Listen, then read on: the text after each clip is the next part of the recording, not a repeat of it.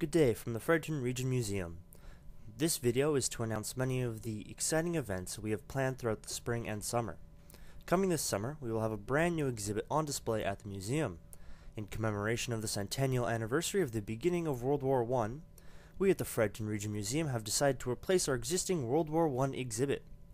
To help get you excited about the new exhibit, we will also be releasing a brief video every Monday updating you on the progress that has been made. We would also like to promote our new Instagram account, on which you can find pictures of many of our exhibit pieces, as well as some artifacts that are not on public display. We would also like to invite you to follow us on Twitter and to like our Facebook page to help keep you updated on events at the museum. Links to all of these can be found in the description of this video. Also, don't forget to subscribe to our YouTube channel and share this video with your history buff friends, as we are sure they'd be excited about this news as well. Also, check back next Monday for another video update. Thank you for watching.